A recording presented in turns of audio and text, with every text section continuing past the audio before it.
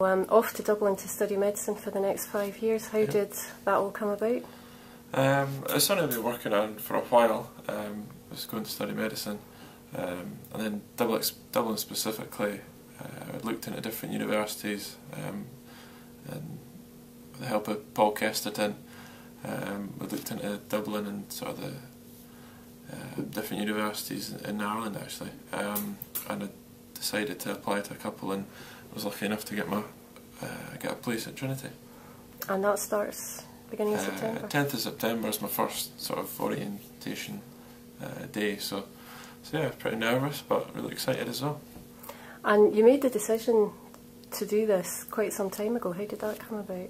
Yeah, it's been something I'd been thinking about what I was going to do after rugby for quite a few years, and I'd been looking into different things, and I decided I was interested in doing medicine, so I did work experience, did more research to see if it really was what I wanted to do, and then sort of before I signed my last contract, sort of 3 years ago, I decided that at the end of that I would like to try and go to uni.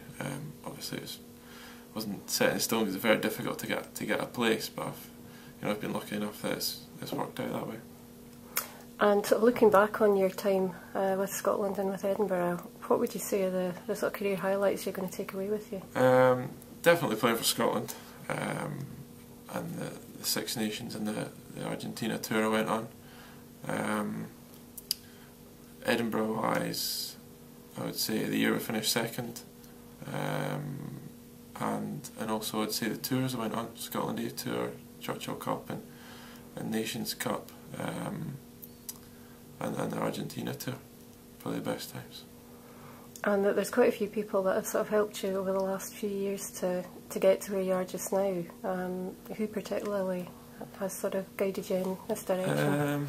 I think Paul Kesterton's a big one. He's helped me just look into the various options and organising different courses, and give me feedback and all sorts, and just someone to sort of chat things through with has been massive help. I'd also say Ian Smith, was my agent. He's been much more than an agent, and he sort of helped me out with countless work experience placements and help in that way. So those two have probably been the biggest help for me. That's great. All the very best. Thanks very much.